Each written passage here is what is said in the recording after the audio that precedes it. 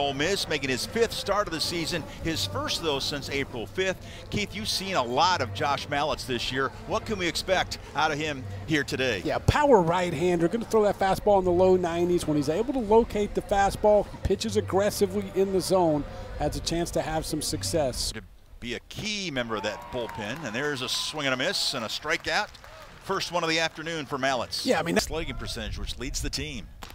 But he looks at strike 3 there. And Mallets with a couple Ks here in the top of the first. His 14th appearance of the year, his 2nd start. What are you looking for out of Wallner here today? Well, he's not going to blow you away with the fastball. Going to be mid-80s, maybe a little bit better than that. But so he's going to have to get ahead in the count. Needs to be able to mix his pitches. Turn heads. And speaking of freshmen turning heads, Gonzalez goes the other way, and the Rebels get a base hit to start off things in the bottom of the first. 1 on this level. And he's done it again, make it 41 straight games that he's reached. He's got extra bases. Mike Clement, the third base coach, is asking for Gonzalez to hold at third, and Graham has a 2-bagger, his 11th of the season. Bottom of the first. And Dunhurst swings and misses. Couldn't catch up to that one, and there's 2 outs.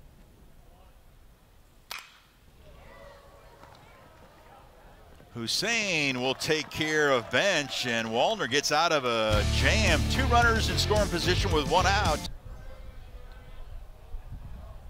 Of course, my partner, no stranger to that ballpark when he was the head coach at Arkansas State. Mallets has now struck out 3 straight. Posey's name on it.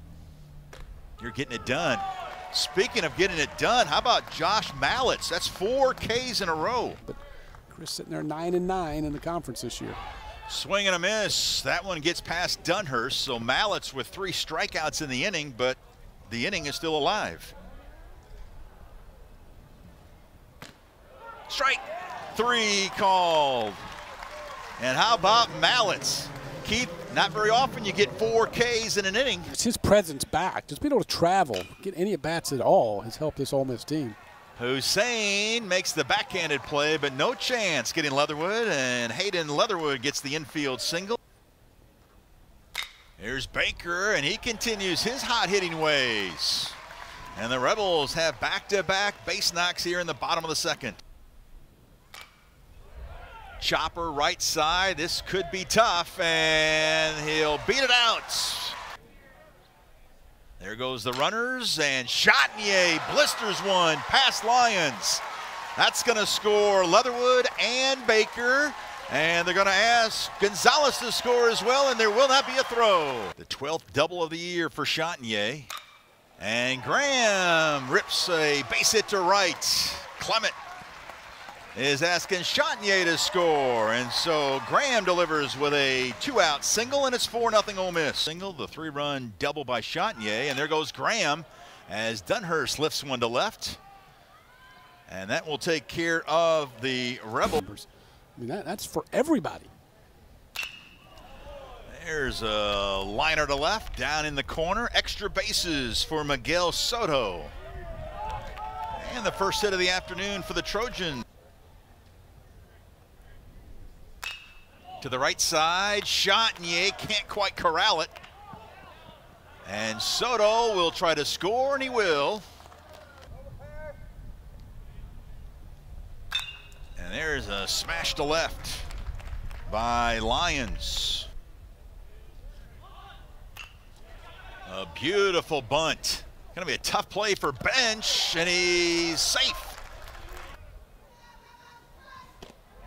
And another strikeout. Good pitch there by Austin Miller against Texas A&M. There's strike 3 called DH. He's the guy that Little Rock wants up here at the plate, and he lifts a fly ball to right. Leatherwood has it tracked, and Austin Miller, thumbs up, partner. Yeah, beat a good team. And Smallwood just struck out a good hitter in McCants. Gets himself out of the inning after that. Ole Miss took advantage and able to put 4 runs up. Lyons takes care of Leatherwood. Catch and you look up at the board and it's 95. And a strikeout. Because it can throw it. Yeah, that speaks volumes. Bouncer, left side. Gonzalez, backhands, and the throw is in time. A bang, bang play. And is that they're not expecting him really. And there you see that. What you're seeing, folks, is exactly what the umpires are looking at. Now, the question is whether that front foot hits the bag. It's clearly there before the ball. Yes. Now, ball out to get out of the inning, and now he's got a couple of guys on.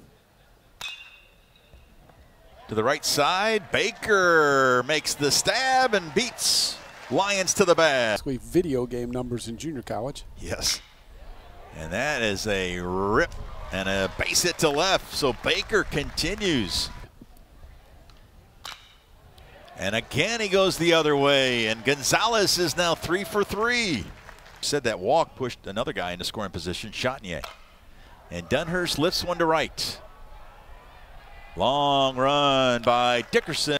Baseball can be cruel, but it also is rewarding. You hang in there and you get yourself a base knock with an 0-2 count. Nobody out. And that's ripped to left. That's going to be extra bases in the corner. Figueroa will score. Williams will score. And it's a 2-run double by John Michael Russ. These two teams last month. Big strikeout there for Kimbrell for the second out as Wright is retired. Here's the 3-2. Fly ball, short left field, long run by Graham, and he slides and makes the catch. I mean, I don't think it'd be very difficult to top that. And there's Bench. Nice way to start the bottom of the fifth for the Rebels. His first base hit of the afternoon. Justin Bench, certainly one of them. And that one gets away. And so Bench will be at least at second. He's going to dig for third. Here comes the throw. It will be off the mark. And Bench now at third with nobody out. Yeah, that's vintage Mike Bianco, isn't it? And McCants lifts one to right field. It's deep to the track, and making the catch is Dickerson, but it will be deep enough to score Bench. And so a sac fly by McCants.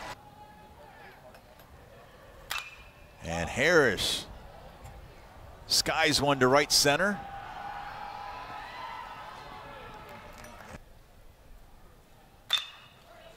Tough hop. Bench knocks it down, slings it over to Baker, and he couldn't quite corral it. And Soto will reach. And a big strikeout there. First pitch swinging, Figueroa skies one to the left side, and Gonzalez will make the catch. Fair though. Swing and a miss. They'll throw down to first, and Gonzalez is retired for the first time today.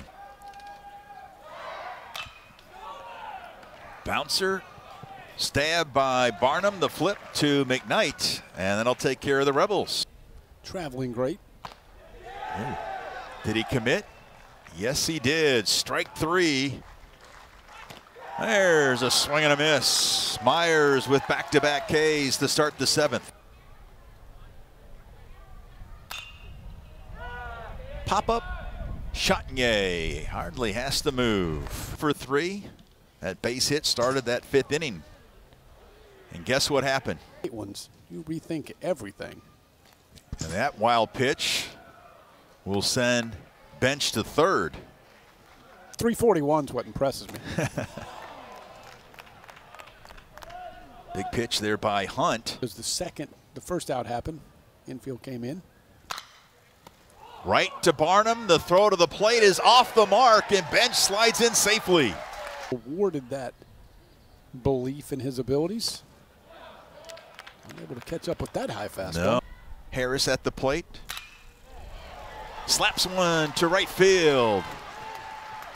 Leatherwood will take third. Get to the college level. Gonzalez puts a charge in this one, and forget it. A three-run jack by Gonzalez, his seventh of the season. Fastball inner half. That was a blast. That's a fun run to first base right there. You know it's gone. And Dickerson, the right fielder.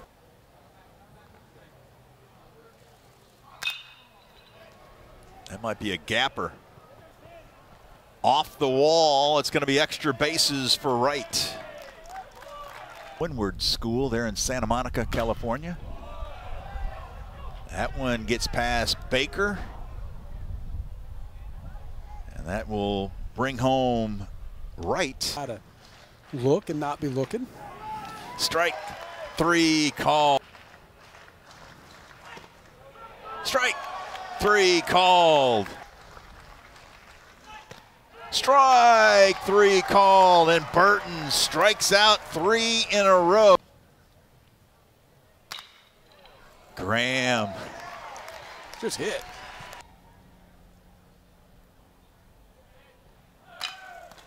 Smash back to Kuman, and his relay is in time. Really has. Here's Justin Bench.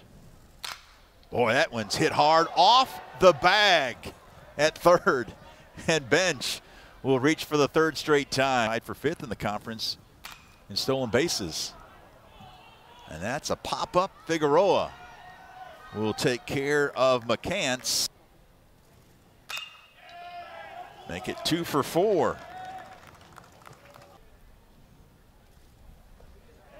Swing and a miss, strike 3, but it gets past Dunhurst.